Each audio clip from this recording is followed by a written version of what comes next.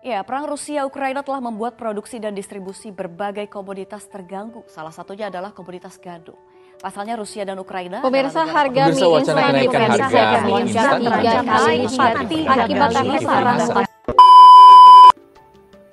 Wheat is one of the most important staple foods in the world because it can be processed to many different products. However, it is well known that not all countries can grow wheat easily. That is why we rely on export-import activities. Any disruptions in regards to global supply chain will affect the price of wheat. So here we can see that recently in 2022, the price of wheat is at its peak. The price is almost doubled from the last 3 years. We found that there are 3 main causes for this phenomenon. The first one is climate change, which increased the world temperature that is not good for wheat production. On the other hand, the world population is growing so fast, making the demand also grows. The second cause is the COVID-19 pandemic in 2020 that lasts for months even up till now. Pandemic restricts people's mobility and of course the import-export activities. And the last cause is the ongoing war between Russia and Ukraine because both countries are great contributors for world's wheat supply. One of the products of wheat is instant noodles, which is very popular worldwide, including in Indonesia. However, Indonesia is not a wheat producer. So, to fulfill the need for noodles production, noodles companies depend the wheat supply from other countries. The current circumstances of wheat supply chain threatens the increasing price of instant noodles. Since the target market is middle and middle to lower end class, this will negatively impact the company to lose sales. So, what's the solution? The solution is to conduct food diversification. Food diversification is the process of selecting food ingredients that will produce various alternatives that will not cause dependence on one type of food. The demand for wheat, which is made into wheat flour, is increasing along with consumer demands for instant noodle. So, it has an impact on the noodle industry. Therefore, alternative raw material is used, MOCAFFEIN flour. What is MOCAFFEIN?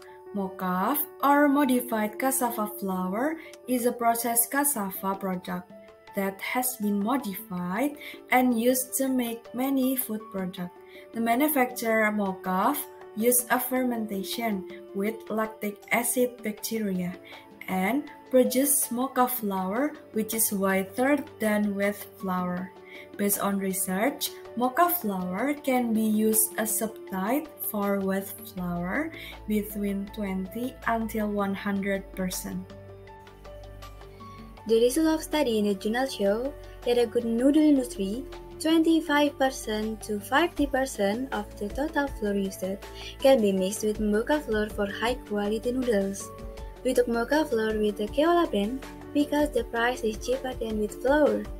So, the profit obtained for substitution per kilogram is 2,800.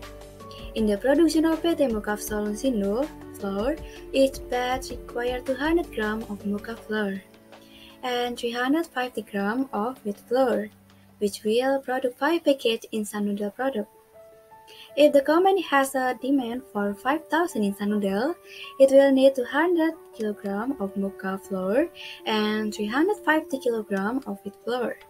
So this cost is certainly cheaper than using 100% wheat flour. There is an impact resulting from the use of mocha flour with organoleptic test or noodle product will affect the color, aroma, and texture that is different from original noodles.